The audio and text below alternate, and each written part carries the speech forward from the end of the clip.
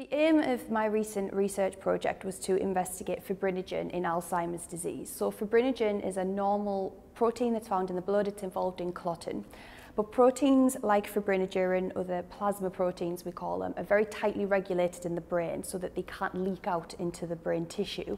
And this is regulated by something called the blood-brain barrier. But this can become damaged in blood vessel disease. And we know that when this becomes damaged, we have leakage of substances like fibrinogen. So it's a good indicator of damage to the blood vessels.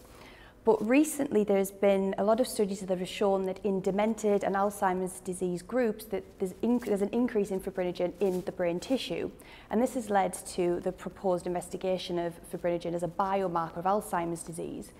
So it was whether this is true or not, because as a pathologist, so I work with human tissue, my observations are we see the tissue very close up in great detail. That is this necessarily true, because I see it in both normal aged individuals who don't have dementia and in Alzheimer's disease. So the question was, is this typical of Alzheimer's disease, or do we see it in normal aged individuals as well? So the methods that I use implement human tissue. So I work at Newcastle University, and we're privileged enough to have the Newcastle Brain Tissue Resource, the Brain Bank, which is also part of Brains for Dementia Research. So we receive donated brains from people who during life have had dementia, or also normal aged as well. So we can look in great detail at the actual underlying disease of these brains.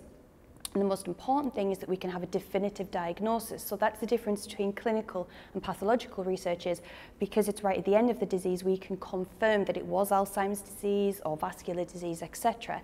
So we're in that privileged position where we know our cohort was Alzheimer's disease.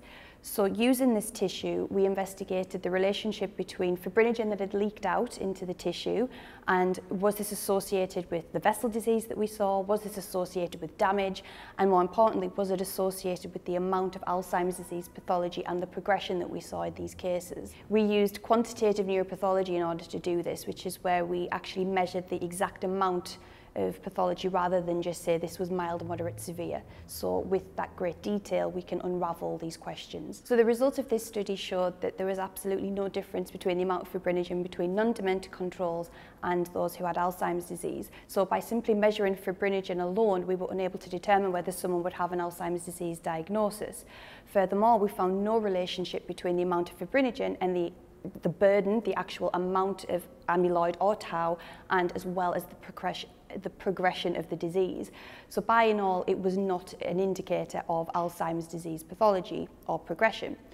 Interesting, what we did find was that fibrinogen was highly associated with the amount of vessel disease, and also we found the data indicated that there might be an additional mechanism in the Alzheimer's disease group in the blood vessels. So, we think it's related to cerebral amyloid angiopathy, which is where amyloid deposits in the blood vessels, and this is seen in approximately at least 80% of Alzheimer's disease cases. So the conclusion was that fibrinogen was not indicative of an Alzheimer's disease diagnosis in the pathology, but it is indicative of vessel disease overall. We can't exactly say whether it is because of fibrosis and degenerative changes or the deposition of amyloid, but overall it is vessel disease. Importantly, that is not exclusive to an Alzheimer's disease diagnosis. So I think in order to further this research, we would have to now translate this into cerebral spinal fluid markers. If we want to see this as a biomarker, that's the way we need to go. So do the same results withstand in the cerebral spinal fluid that we would take from patients, not necessarily measured in the human tissue.